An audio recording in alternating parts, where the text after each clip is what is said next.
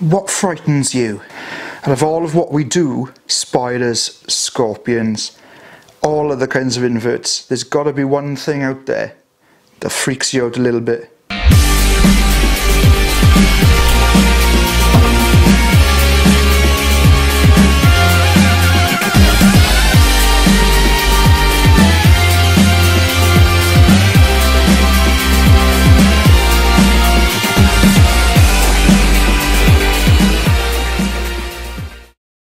Today I'm going to show you mine.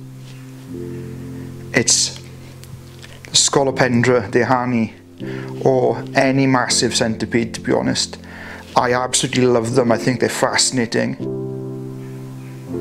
but they are gnarly. They will f you up.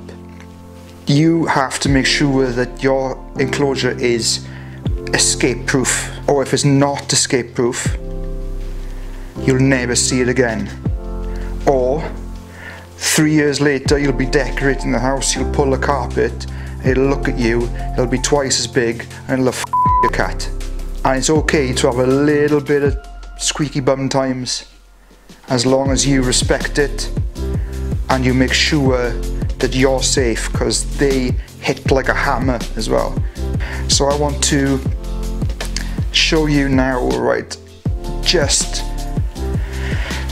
for reference, how crazily gnarly these guys are. They will take down things, you know, I think about 50 times their weight. They'll take, from what I'm about to show you, I think they can take down big rats. I think they can take down small birds.